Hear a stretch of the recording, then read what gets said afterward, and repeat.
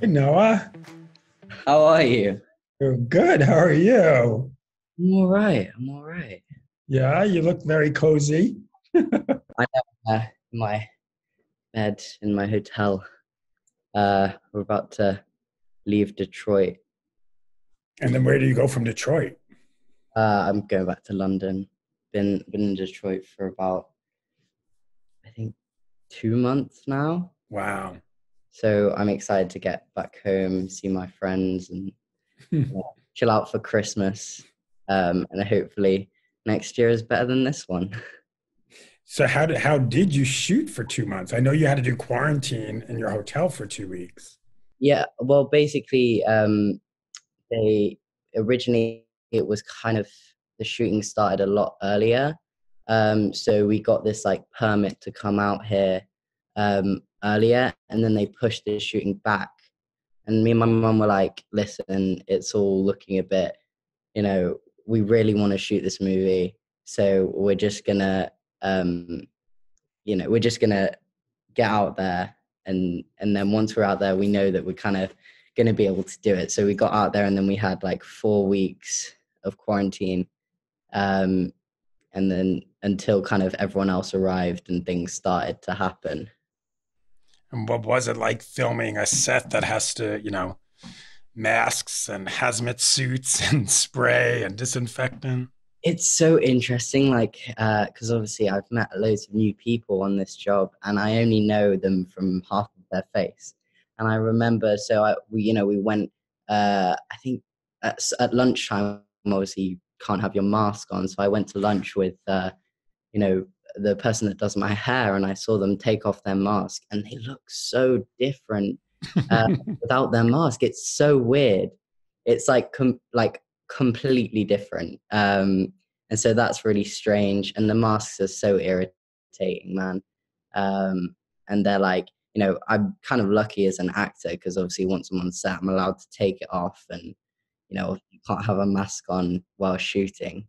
Um, but yeah, so it's been good for me. But you see everyone else, all of the crew, and they're having to wear that all day. Everyone's been proper trooper on this one with the whole PPE thing. Were they testing you like crazy every other day? I know most sets it's like every other day. Yeah, I've had a lot of sticks shoved down my throat. It's not been fun, but you got to do what you got to do. And it's a Steven Soderbergh movie. Yeah, man. Yeah, How wild is that? that it's he's awesome, man. Like he before shooting, he called me just like check in and everything. We had like a 2 hour chat, and it started on the movie, and it just went to like, people in general, movies in general, filming. I shot my first movie over the summer, and we were talking about that. And yeah, he's such a wise man. I definitely he's would call him a genius in what he does, and in lots of other things too. He definitely, knows a lot of stuff. I mean, it's pretty amazing in your short career, your short life, you have had these mentors. I mean, is there any project that you don't have one of the geniuses of Hollywood on that project? Yeah, I look back at like the past few years and the people that I've had the opportunity to talk to like, learn from. I mean, honestly, I, in terms of having a teaching in this business, being on the sets that I've been on has been all I've needed. Just watching and listening on all of these sets is honestly all I've needed to kind of learn about this industry and learn about acting and directing and all of the aspects of it. Yeah, it's been because I've worked with people at the top of their game and kind of thrown in the deep end a little bit, and that's the only way you learn how to swim. Um, Right. yeah. How has the last year? I mean, the last time I saw you, you were in the craziness of award season. It's just nonstop, nonstop. Obviously, we go into quarantine, but how has your life I mean, it's weird to ask people how their life has changed in the last year because there is this pandemic going on. Yeah. But professionally, how wild has it been for you for the last year? Um, it's been really it's been pretty crazy, obviously, the whole pandemic thing, but I've I've got big exams this year, so I've been focusing a lot on school since kind of award season, and then obviously because I'm used to kind of online school and doing it on my all on my computer when we were in quarantine. I was on it immediately, and I was already on Google Classroom, was already in contact with all my teachers from going away previously, so it was almost like really easy to for me. And I know a lot of people who it was hard for, and you know that was an advantage for me actually. And also it had been such a crazy year that it was almost like a nice chilled gap where I could just Right. take a breath. um yeah, and actually, it's been really great, uh because we've been kind of like finding projects, discovering. I've had so many Zooms over quarantine with incredible people, because what else is there to do um than talk and come up with ideas and be creative. So for me, I know a lot of people have been through a tough time, but I try and look at it positively, and it's it's been. I definitely need to get out of it. It definitely needs to stop now, but it's Right. been good. It's been a good time for me, you know. So the undoing. Get a quick selfie. I'll fix this. Yeah. Before we talk about it, I have not seen the last episode. So Okay. you cannot say certain things because you cannot. My husband and I binged the first five in Okay. one weekend. Okay. Cool. It's so awesome and it just, it captured our imagination. We were in it. What is it like the first day on set? You walk on set and there's Nicole Kidman playing your mom. The first time I kind of met them all was at the read through, which was pretty cool because it was, sometimes you have sets where you just kind of get on there. It's not really a read through. And you just kind of start working, start rehearsing. But Susanna really wanted to get everyone together in a room and like read through the whole thing. And I hadn't read episode 6 as well. And we read episode 6 as a cast, all not knowing what was going to happen. So that was pretty insane. I loved, like, that was a really cool experience. And it just I don't know what it feels like. It's so surreal, but kind of normal at the same time, because they're all people, like incredible people, but they're just people doing their job. And, you just kind of got to do your job too. But yeah, it was a crazy set to be on. But it was nice to have Susanna, because I worked with her on The Night Manager before. So I knew her already. I kind of knew her way of working. And that was really helpful. And she really made me feel, secure and safe and feel free to explore my character. Did you get to spend time with Nicole and Hugh to sort of form that relationship, that kind of parental bond? Yeah, I mean, after the read through, we had a few meals and different things. It was just talking. I mean, Susanna really gives us the space to just talk, and honestly, with this specific project, talking was the best way to prepare, and forming a relationship was the best way Mm-hmm. to prepare, because from episode 1, I mean, it's you kind of thrown in the deep end. You kind of it, it gets dark quickly, so to have that bond before we started shooting was very good and very helpful. How much do you, when you're on a set like that or any of your sets, you're young. So I'm sure people say to you, like, remember these times, you should remember that. How much are there times where you sit back and be like, Nicole just did that or Hugh just did that, and I should learn from them and hold on to that? It's weird actually, because a lot of my projects I almost kind of don't remember. Like Honey Hmm. Boy was a big one for me, where I don't remember shooting. I remember all I remember up to when we started and when we finished, and I kind of remember various parts of it, but it all kind of merges together. And it's kind of the same with everything. You kind of dive into a character and you get lost in there, which I love. But I come out of it knowing so much more and having learned so much. And there's not specific things that I could have pinned, like that was a moment that, you know, made me think of this, which taught me this. It's like I just come out of it as a better actor, as a better human being because of these people, because of just watching, listening, and being around the energy that is on set, because you could just be around that energy and learn so much. Let's talk about the accent work. You didn't have to really, you had to get that American sort of New Yorker. How Yeah. tough is that for you, or is it easy? Shout out to Liz Himmelstein, my favorite human being on the planet, and also my kind of dialect coach over the past few years. She's actually works with Nicole as well, which was Hmm. great. So we all kind of got together. We had that connection, and so she's great. I mean, for me now, I've done it a fair few times. This accent, and if you know me, if you're American and you know me, I do kind of go into the accent whenever I'm talking to Americans, just because I've learnt that flow, that rhythm so much that when someone does that to me, like communicates in that way, I have to respond, because although it's the same words, it's a different language in a way because of Hmm.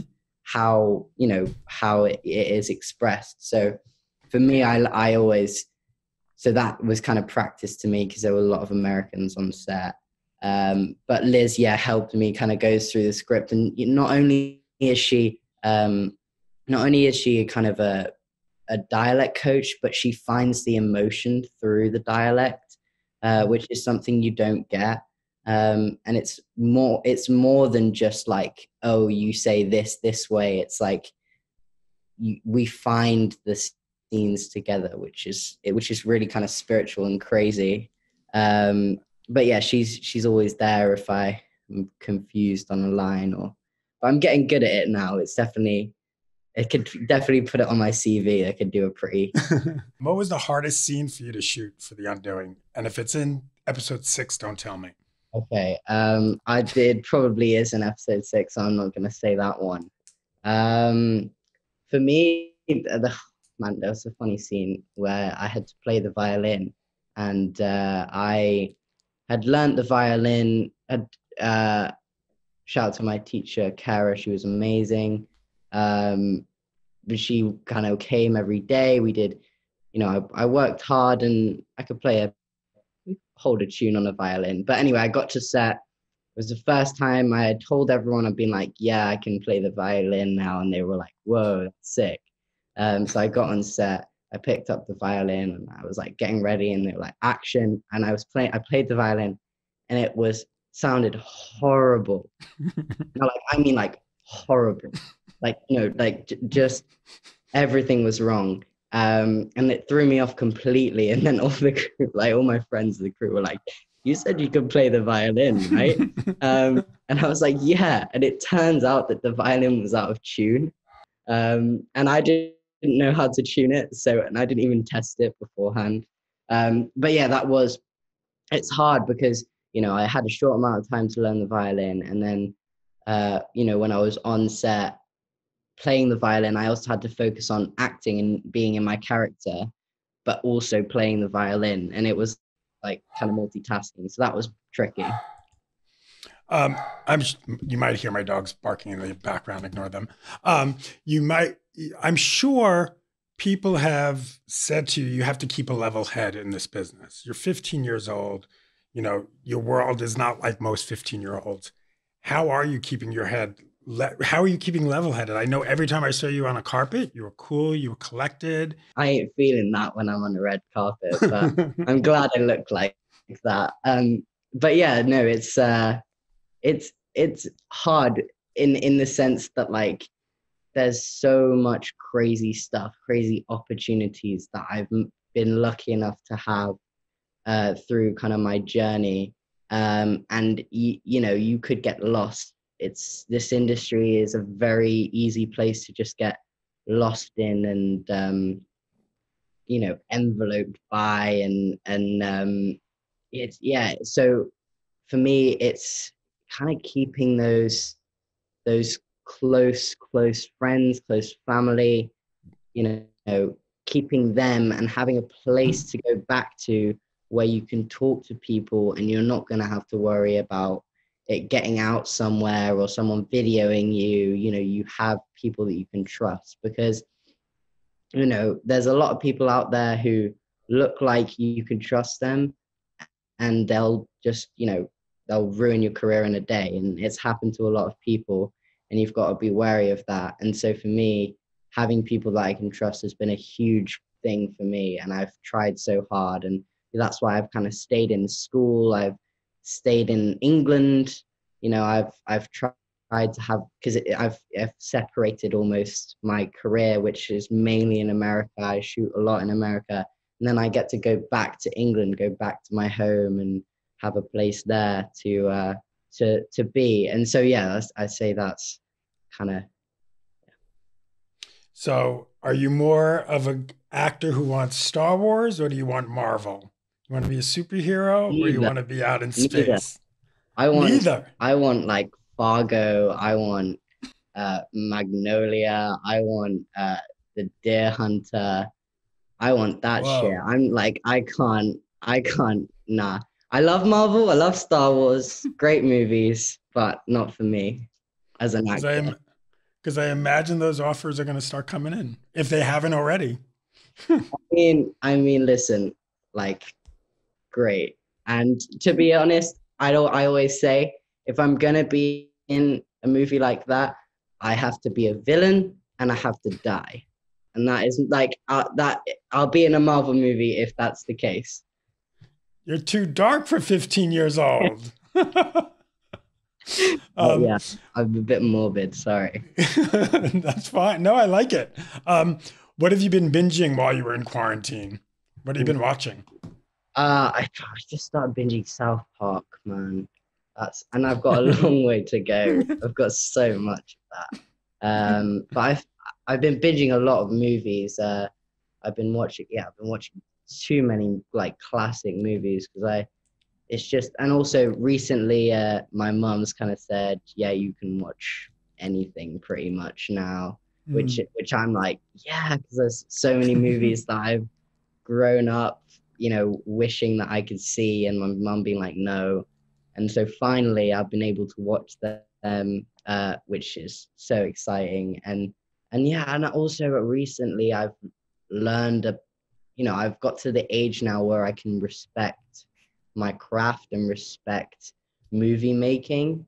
Because like when I was a kid, movies affected me, but I couldn't respect them as movies necessarily because Hmm. I didn't know enough about them. I didn't know about directing, shooting. But now, like, I can see movies, I can see how they impact me. I can talk about them properly without sounding like a complete fool.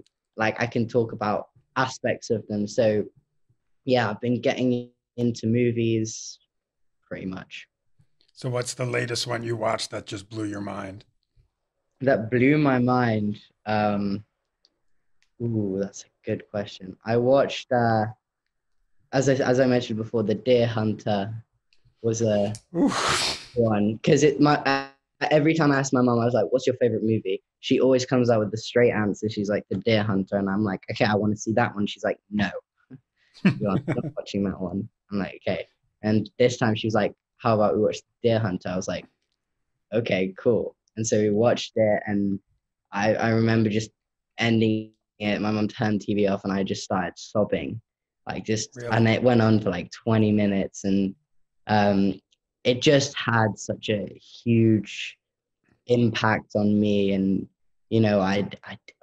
I'd not seen a movie like that like since Full Metal Jacket, that kind of war sort of PTSD movie. So yeah, that's the biggest one. But I've seen so many awesome ones recently. Oh, this was great. It was good seeing you, even it's on Zoom. I'm glad Yeah, you're doing well. I'm glad you're safe and healthy. yeah, thanks, Um, man. I'm so great to see you.